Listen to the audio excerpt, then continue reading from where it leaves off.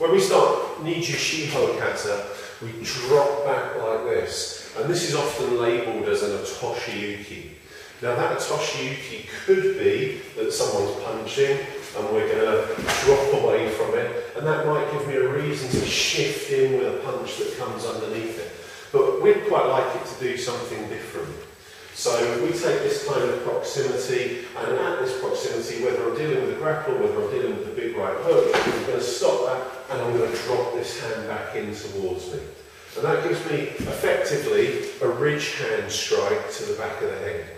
Now once I've got a ridge hand strike to the back of the head, it's easy to see why I might want to punch underneath that hand, isn't it?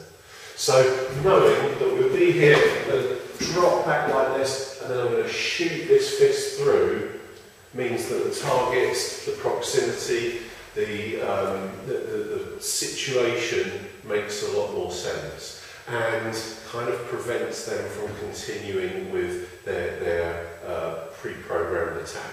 So, you know, what pre-programmed attack? He was not going to launch just one punch, which is why this thing has to stop him from continuing. And if you give someone a clout back there, it probably will, so please be very, very careful in training, because this is meant to be for saving your life, not for what you do to your mate in class.